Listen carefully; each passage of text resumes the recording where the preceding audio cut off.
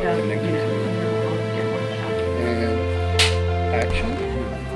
My dad and I were both. The heavy metal maroon door slammed shut. It's a moment of clarity. Going to the bar. Expecting my mother always to be.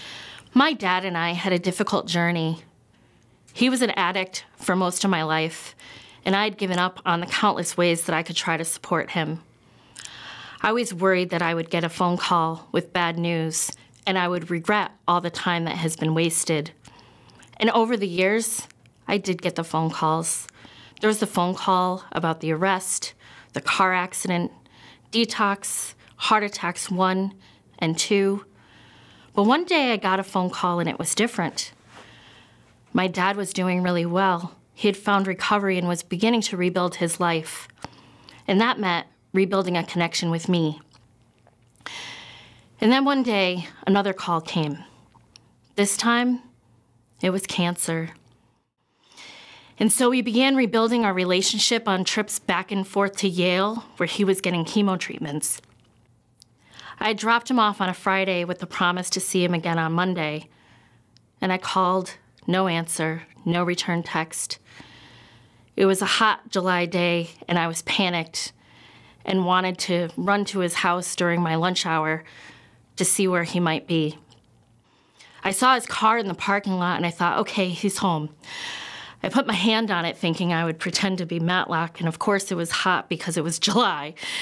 And I got to his apartment, and I knocked on the door, and there was no answer. And so a maintenance worker happened upon me and asked how he could help. He let me into my dad's place, and I thought I would find him there, sitting on his couch, playing his Xbox, smoking a Winston. But the apartment was still.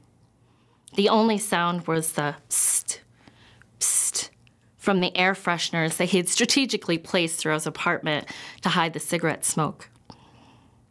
The maintenance worker put his hand on mine and asked if he should go upstairs. And I said, no.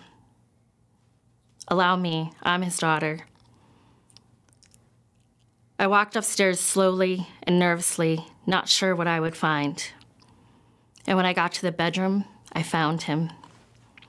He was gone, still clutching a pack of Winstons, and I thought, damn it, Dad, you didn't even get to enjoy your last smoke. And in those final moments, I thought, I'm here with him, and because of recovery, I'm gonna be the one to make those phone calls for my dad instead.